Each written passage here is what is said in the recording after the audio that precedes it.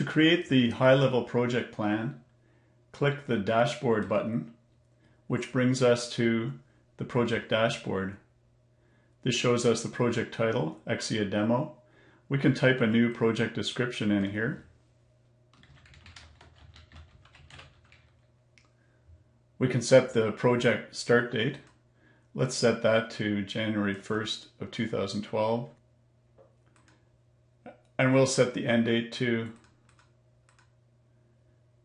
June 30th. So this is a 6-month project.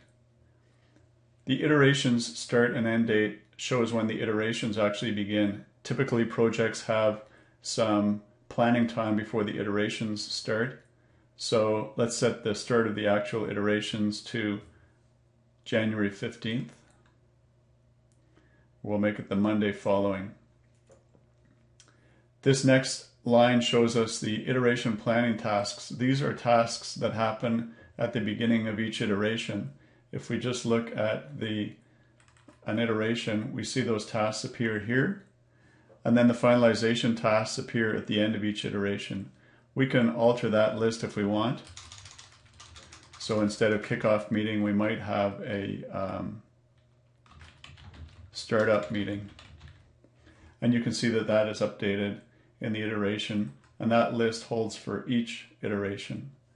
So we'll just reset it back to the default and leave it like that.